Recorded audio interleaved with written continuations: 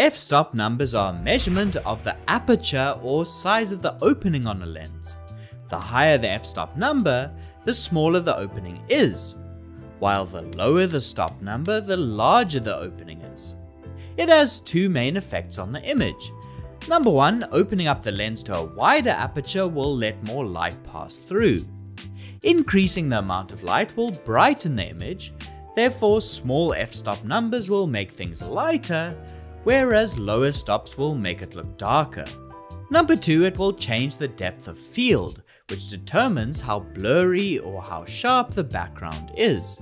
The lower the f-stop number, the shallower the depth of field will be, which makes backgrounds look out of focus and buttery soft. If we stop down to a high f-stop number, the image will sharpen up until both the foreground subject as well as the background are pin sharp.